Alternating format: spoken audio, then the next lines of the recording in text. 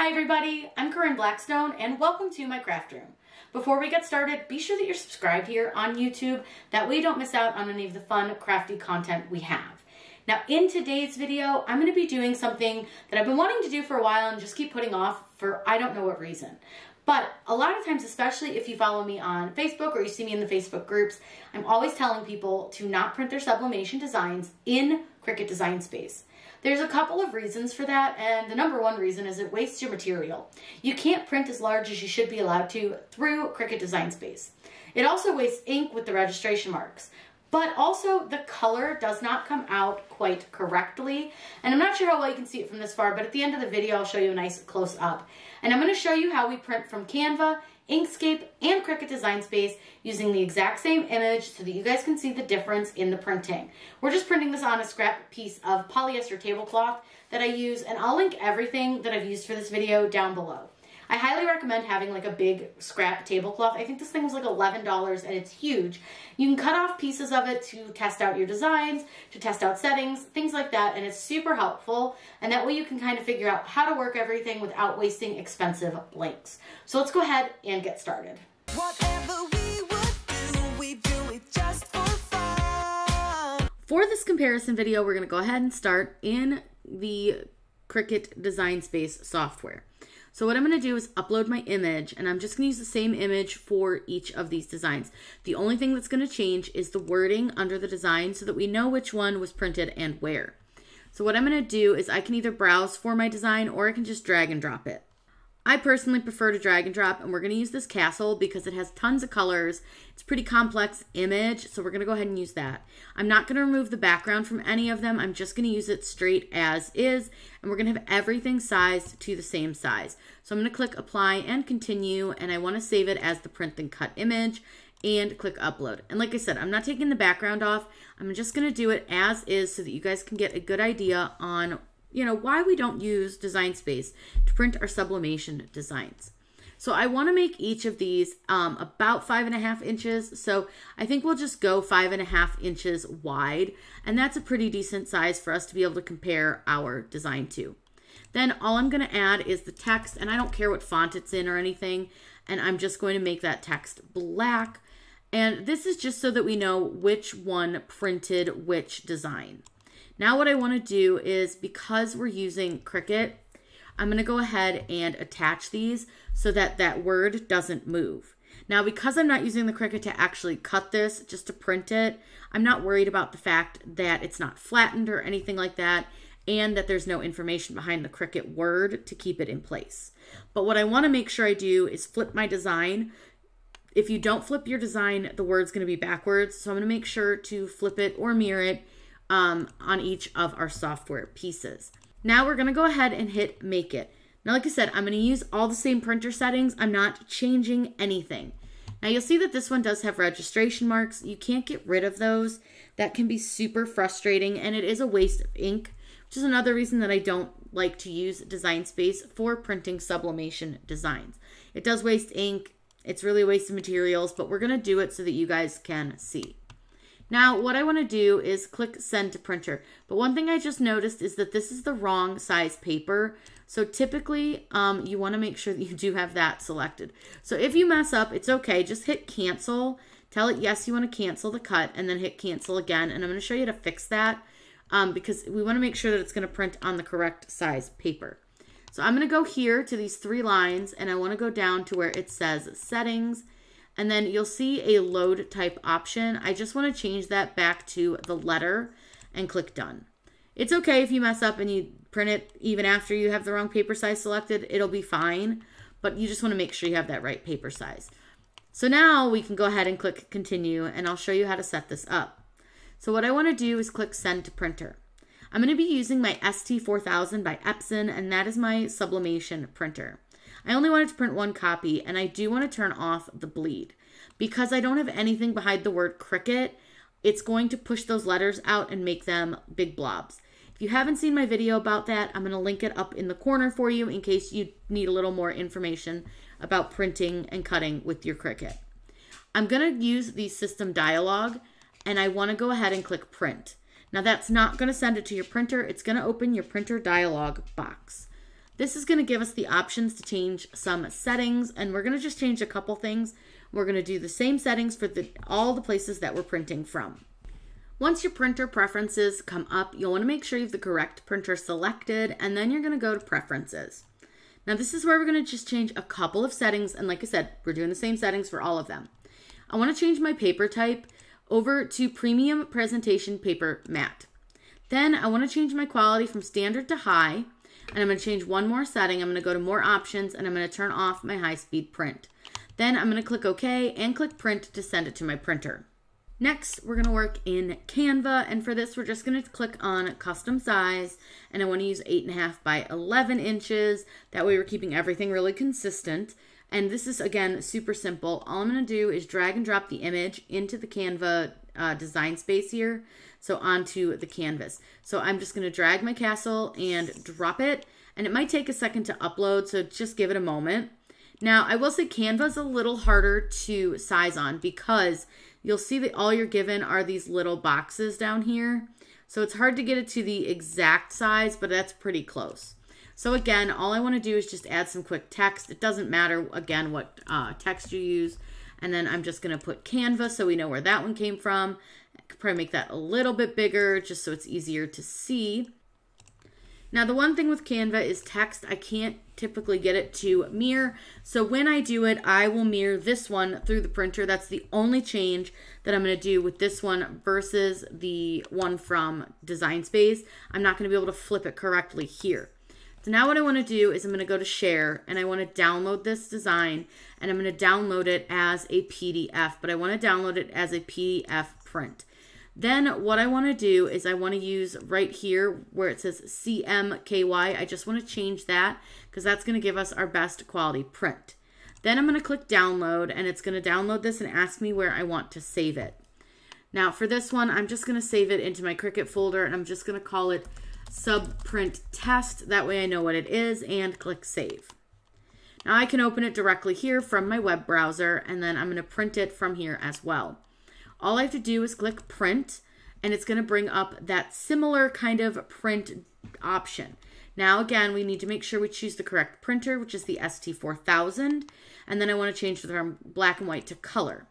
Then I want to go under more settings, and I want to click right here where it says print using system dialog. It's going to bring up those same settings that we used from Design Space. So I want to go to preferences, and I want to make sure I have letter selected, and I want to change it to Premium Presentation Paper Matte. Make sure it is set to high, then go to more options. Now this is where I'm going to mirror the image, and like I said, it's not going to do anything different. I'm just going to turn off high speed print, and I'm going to mirror the image, and that will make sure that that word is flipped. It's the only real difference with using Canva. I'm going to go ahead and click print and print this one out next. And last but not least, we're going to be using Inkscape to print our final one. And again, you can really use a lot of different programs, but these are like the three main ones that I used to print with. So I just want to show you the difference in the quality. So just like with Canva, we can just drag and drop our image. I'm just going to go ahead and drag and drop. Real easy to do, super simple. Now with this one, sizing is also pretty easy. Up here at the top, I want you to click on the lock button that holds your scale. And then I want to change millimeters to inches. And then I'm just going to change this to 5.5 inches, which should give us about 4.4 on the other side. That's going to give us a pretty decent, sizing. Now I am going to zoom in on this a bit just so we can see. And we're just going to add text, and I'm just going to add Inkscape. And again, the font really doesn't matter, but if we want to change it, we can, just to something a little bit easier to read.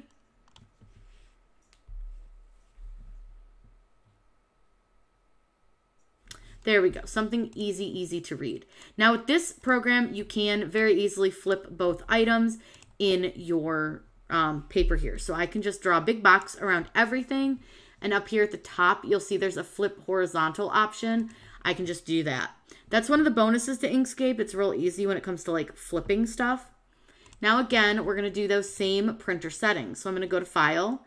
I'm going to choose Print, and I'm going to go to make sure I have my right printer selected, my ST4000, Preferences, Premium Presentation Paper Matte, from standard to high quality, go to more options and turn off high speed print. And then I'm just going to print it from here. We're going to take these over to the heat press them all at the same time so you can get a look at what they look like. I have all of our prints here. So we have our Inkscape print, Cricut print, and then our Canva print, which are all labeled. Now with the Cricut one, we need to make sure that we cut it out because we don't want the registration lines to print, but we'll cut everybody out just so we have a little bit smaller paper to work with. So I'm not going to cut these out in like a particularly like, you know, nice cut. I just want to make sure the whole image is on here. So I'm just kind of cutting around them like this just to eliminate that extra paper. Now, yes, I am wasting quite a bit of paper with this, but this is really just to show you what the difference is from printing from these different programs. So I'm just going to go ahead and pull these out. Now, I will say already off the bat, I can see a difference between the print quality on this one and the print quality from Inkscape.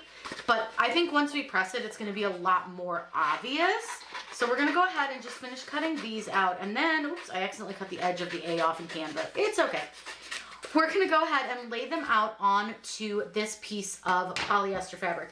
Now this is 100% polyester. This is just a tablecloth that I got off of Amazon, super cheap.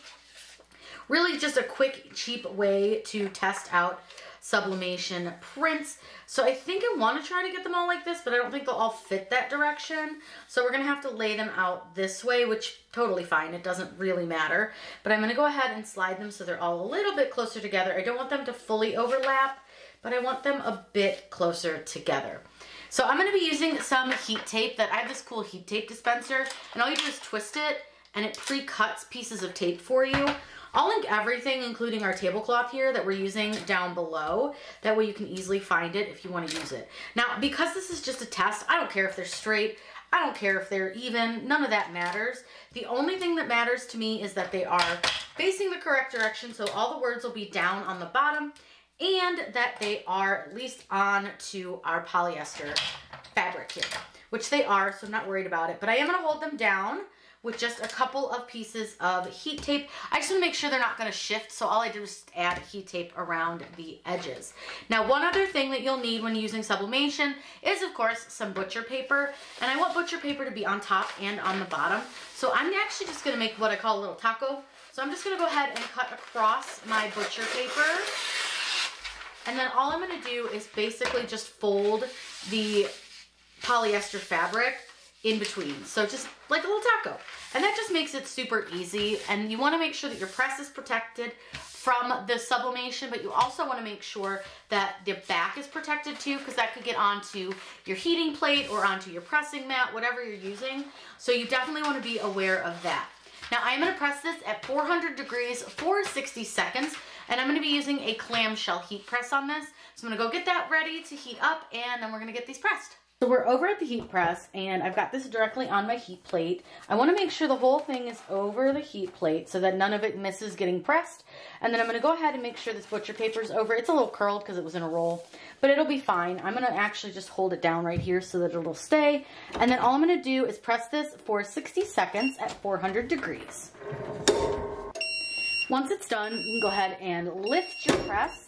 And I'm going to actually take this over to the table so that you can really see what it looks like. So we're ready to take the butcher paper and the sublimation paper off. I'm going to go ahead and just slide this out from under it, put that over to the side. And then for this, we'll just go ahead and peel them off all the way down. They should come off pretty easy. Voila. Now, I know maybe from your angle, you may not be able to see it as much, so I am going to give you a much closer view, but the colors are much more crisp and bright over here, where they are quite a bit more muted over here. Now, I will say that this one does give you a little more definition because the colors are a little more muted, but this one really is true color to what it should be. The black looks pretty good between the two of them, well, the three of them, but the color on the Cricut one is definitely a lot more muted than it is on the Inkscape. So let me go ahead and give you a closer view so you can take a look. I think this is giving you a little bit better view of what I mean, how these ones are quite a bit darker, where this one is quite a bit lighter in its coloring. So you can see here that this one does have quite a bit of a lighter shade to it, where these ones are just a bit on the darker side. Now, like I said, this is more true to the color of the original design, where this one is much more muted. The colors are a little bit off as well, The greens aren't quite the right color green. The purples are not supposed to be this color purple. They're supposed to be more of like a blue purple like this one shows. And then you can see like this is more lilac. And then this one is more of like a dark purple. The black, like I said, don't think that one's showing too much difference. I think those look both pretty close. But like I said, for a true color, true saturation, using Cricut really is not the way to go. But I wanted to give you this tutorial just so you could see 3 options of what I prefer to use when it comes to printing my sublimation and kind of the difference and why I say that Cricut maybe isn't always going to give you the best version of what you're trying to create. This Canva one came out great. I think the colors are really true.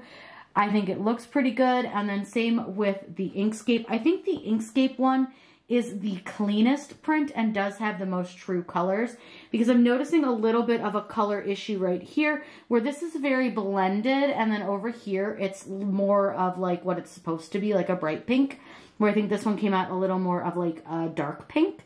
But still, I think they came out pretty good. Everybody's print looks fine. I just think if you're going to print sublimation, between the fact that you're wasting ink and materials using Cricut, you're also just not going to get the same quality print you would get from some other places.